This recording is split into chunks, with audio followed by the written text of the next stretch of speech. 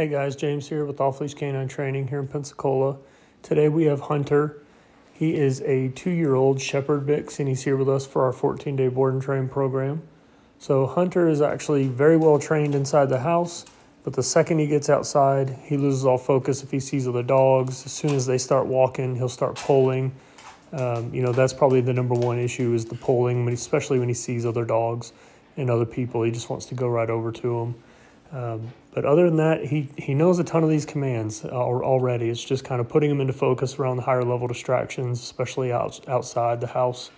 So keep watching the video and you'll see his progress after 14 days.